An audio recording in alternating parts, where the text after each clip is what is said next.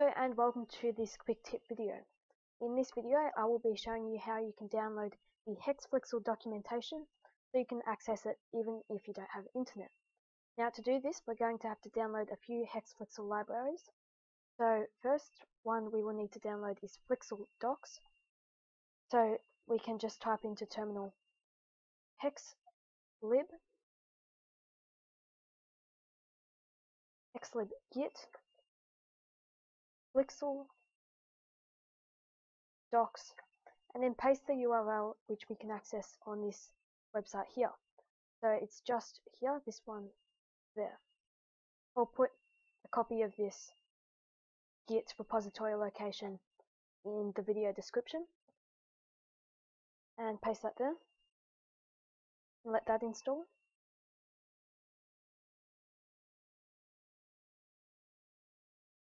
Okay, so now that that is done and Flixel docs is installed, we can install another library which is required by Flixel docs called docs, D-O-X. To do that we can just write hexlib install docs, and that should install much faster because it's a smaller download, and it's done. And now we can actually generate the documentation.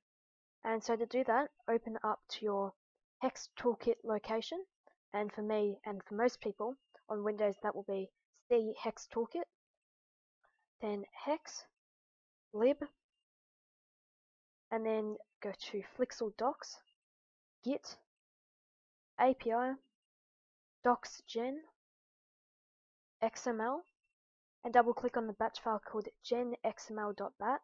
If you wanted to have another look at the location, you can look at this. So just run that batch file there, and that should be fairly quick. And then run this one in just the docsgen folder called gendocs.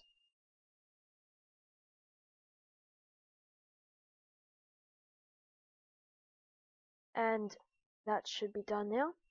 Now, if we open up terminal again, we can cd into the location that the API docs were generated. So I'm just going to cd hex toolkit, cd hex, cd lib, cd flixel docs, cd git, cd API, and then all we need to type is Nico tools server, just like that, and click enter.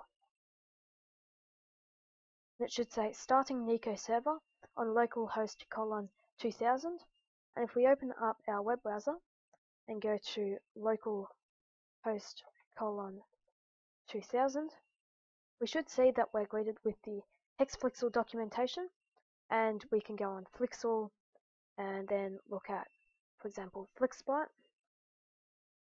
and we can access all of the API information. And as you can see, this is localhost. This isn't api.haxeflixel.com, which means that even if I was to disable my internet, as long as I run this command, I can open up to localhost 2000 to see the docs. Thanks for watching.